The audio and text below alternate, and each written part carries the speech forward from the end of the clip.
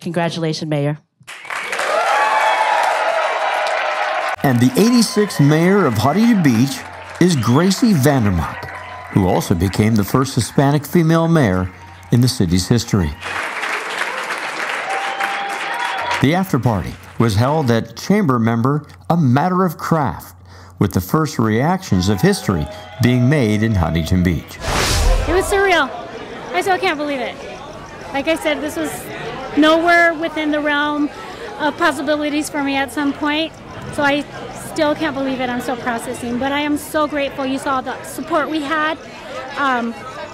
It was humbling. It's humbling. I'm excited that Gracey's going to have the opportunity. It's just a tremendous privilege to be mayor, being out there in the community and see so many wonderful people who make Huntington Beach a great place, a great and special place to live. I know how hard she works, how important this is to her. She's totally earned it, and like I said tonight, it's historic. The first Hispanic Latina to be elected to mayor of Huntington Beach, and it's a shining example for the rest of the country, and I'm just really honored to be a part of it, and I'm so happy for Gracey, and I care a lot about her.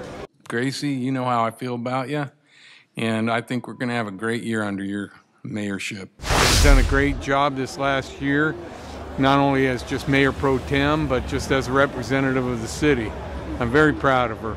She's very well suited for the job.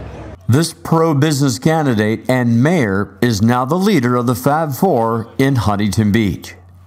The quality hospitality of Matter of Craft is becoming very well known in town and will host a very busy holiday special event schedule through the rest of December. For Huntington Beach Business News, this is Matt Liffering.